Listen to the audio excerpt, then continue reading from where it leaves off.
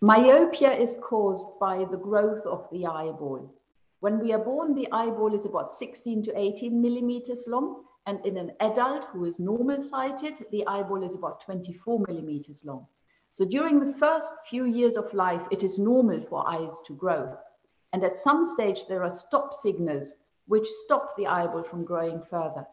In children with myopia, those stop signals have been ignored, and the eyeball becomes a little bit longer than it's meant to be. And that causes the image that the eyes form to fall in front of the retina at the back of the eye. The causes for this are both genetic, so it is a condition that runs in families, and environmental.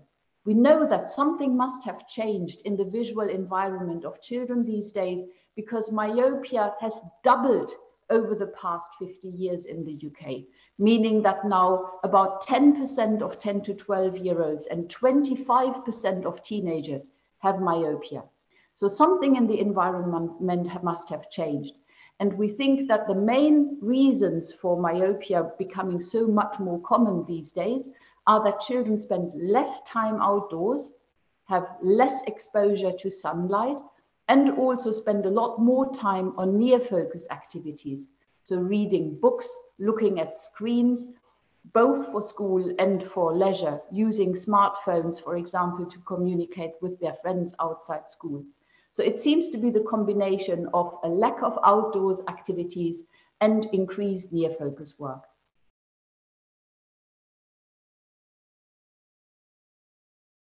We often wonder what it is that drives myopia progression. Why does it get worse year on year? And there are two factors. So there are the external factors, again, near focus work, reading a lot, spending hours and hours on studying and on devices for fun. And also that it is normal for the body of the young child and teenager to still grow taller. So there is a raised level of growth hormones. And somehow these two factors, the external factors, stimulating eye growth, and the readiness of the body to promote growth combine. And the result is that year on year, the prescription gets a bit bigger.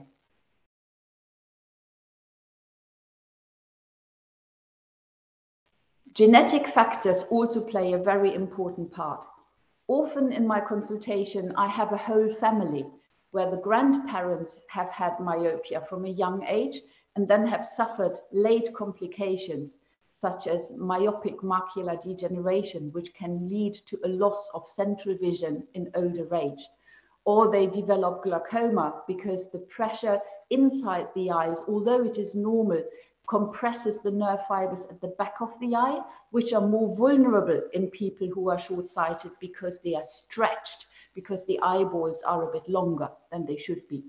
And the parent generation often have had LASIK or other laser-assisted procedures to correct for their short-sightedness. So the adults in the room know all about myopia and how it has affected their life and their quality of life. And the children are often just at the beginning of the journey, have just found out that they should wear glasses to see better in the distance. So it is definitely a condition that runs in families, but also very frequently these days, the child is the first person in the family to have short-sightedness. Both parents have absolutely normal vision, but the child, probably because our visual environment has changed, is then the first person in the family to need glasses.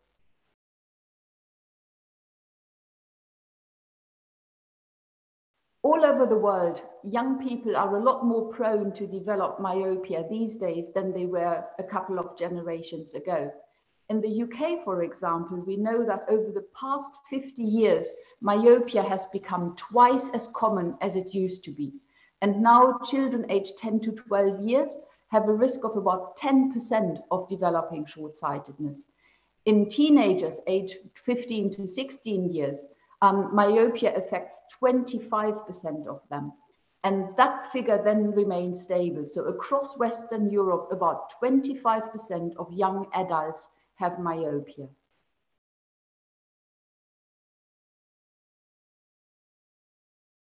In East Asia, there have been very interesting trials in schools where they asked children of primary school age who were not yet short-sighted to spend the last lesson of the day outdoors and also to spend the break time at school outdoors. And from these trials, we have learned that spending more time outside, having more exposure to sunlight, will slow the onset of short-sightedness.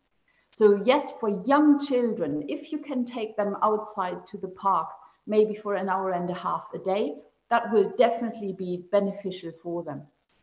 Outdoors activity also encourage healthy growth and social development for the whole child. So it is always a good idea to balance activities indoors with some activities and team sports that take place outside.